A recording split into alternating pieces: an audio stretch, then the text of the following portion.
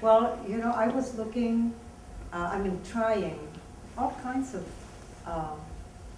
disciplines within the art, mainly visual arts. Although I used to dance, I used to sing,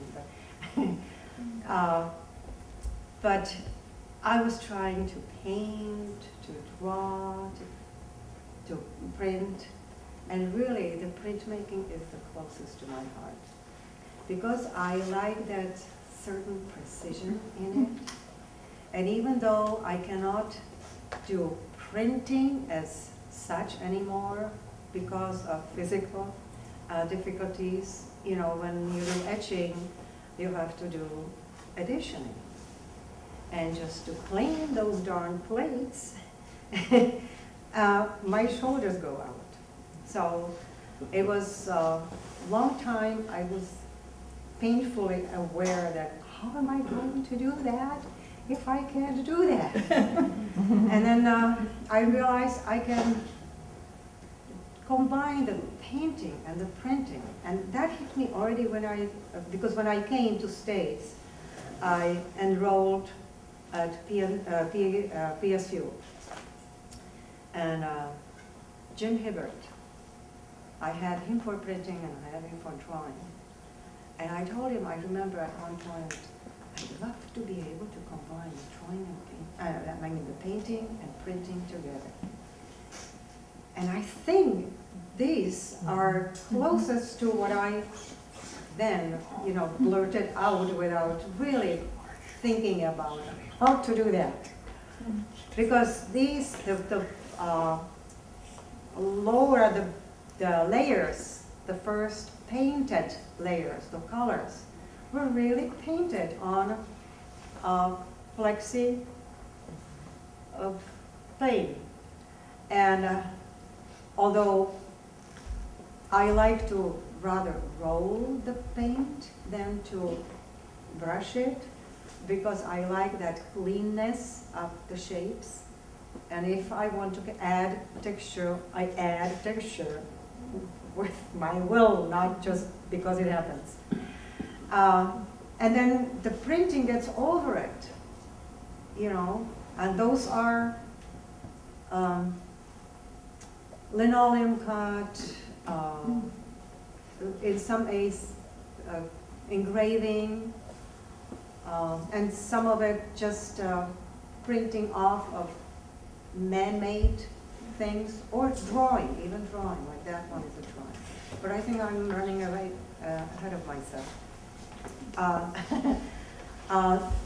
It was not easy to really get to this point. It takes a long time to grow and to wise up, because one first really searches how to convey what I feel, what I perceive in the world. And to me, really, art is communication. I don't create art just for pleasure, although there is a big pleasure in it, in the process of doing it. But I'm really trying to express my view of the world. It's, Sandy mentioned twisted sense of humor. We both have it. And it shows in the work. And if you knew Sandy's work before, darn it, there is a lot of it in there. And in my work too. You know, when you, the first image over there is really sort of, one could say, cynical view. But at the same time, I'm trying first to lure the viewer into a sensual feeling. People liked those three variations over there because they have colors and, you know, the textures you can look into before they realize, what am I looking at? What do you mean? And that took a long time to be, you know, for me to be able to do that. I have a whole series of pastels of body landscapes, trying to, again, express we are part of it. The body is part of the nature of the landscape. So, you know, playing around, trying to convey in various ways, and I like the challenge of it. How to say it differently. And it took me, I've been doing this kind of approach to environmental art, environmentally oriented feelings for some 20 years. And I was really, really glad that last year somebody really noticed. Because I was part of that Northwest artists on a landscape, no, on environment, and it had a title. There was a subtitle. It had a title, critical messages, and it's been traveling from Bellevue, Washington University, to Salem, the Haliford University, and museum, and now it's in Boise until mid this month that it comes back. So, you know, it takes a long time for artists to sort of be noticed, but you have to persevere. And the perseverance is part of doing art, because you can't help it. You just have to do it. I tried several times because I had some, as I said, upheavals in my life, and it was very difficult to continue, and I said, okay, I can't do it, I quit. After 3 weeks, I got sick, physically. So at one point I decided, all right, I will have to somehow combine it. So here I am. Getting old, let's do it. I'd like to hear you specifically talk about risk-taking. If The you're willing risk-taking, to talk about risk-taking as an artist. Well, yes. About enjoying the work, and I will give him credit for this. And Nelson Sandgren loved to make art. He had a Volkswagen bus, and you'd hear this Volkswagen bus coming up with the horn honking, let's go paint. And so there was always this joy to embrace the image, to partake in this process, and to get totally lost and not care.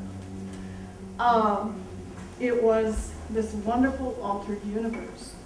So with me and the paintings that I have done where I've dealt with religious themes and rather cynical, hard-hitting, twisted black humor, environmental themes, it was always pushing that edge of how close to trite I could get, how close to hackneyed. I mean, how did you pull back?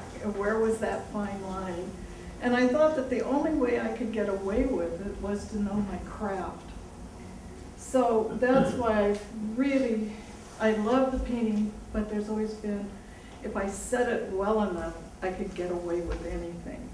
And so that's how I really have, in a two-dimensional painter way, I've used the risk-taking. Plus, I had a very wise graduate prof who I just snivelled in the corner for a couple of months after his comment. But it was one of the wisest things I've ever heard. And after one of the critiques that you suffered through every semester, he said, you know, you are a really good draftsman and painter. He said, when are you going to hang it on something? And I thought, ooh, that was harsh. And I thought, well, you're right. Why not? Why not push the technique? Why not just do what I want and not care? And that's when I think, really decided to heck with it. And with this show, it is landscape, and I think I said in my statement that is landscape enough? Is just landscape anymore enough? Because we're so saturated with it, and it's so part of Western civilization, and especially, you know, painting. The landscape is the landscape is the landscape. I have to act with it. I love these places that I see every day, living on the coast. I live in Newport, and I just loved them. And I thought, unabashedly, just loved them. So I thought, well, I'm going to paint them. Don't care, don't care. And that really has been where I started from. The place was first, and then I figured out the size, and then I figured out the time of day and the color, and went from there. Is that? Yeah, so how did you by having that not care attitude, which is to me risk-taking, did you really learn something about your landscape? I mean, did you learn something about either the way you paint landscapes or about the physical place that you love?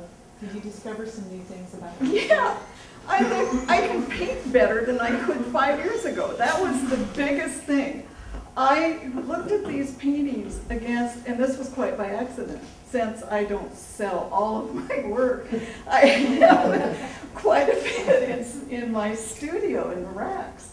And I was moving some paintings out that I'd done that I was just enamored with. I thought they were so darn good that, you know, 5 years ago, and didn't think I could surpass that. And brought it out and against these, and I thought, these are better. There is something, maybe old isn't so bad. You know? As you get age, you do keep learning. And so I was really surprised at that. That was a nice shock. Well, I was interested in that because 5 years ago, the one you're talking about, would that have been a political painting or some kind of an environmental statement? Yeah, it was more, yeah. So then you're talking about just the technique? Yeah, more the technique of how you handle it. And then using it, of course, on landscape. Yeah.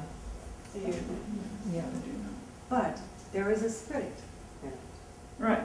You know, some landscapes are just landscapes, but there is a spirit in her landscape.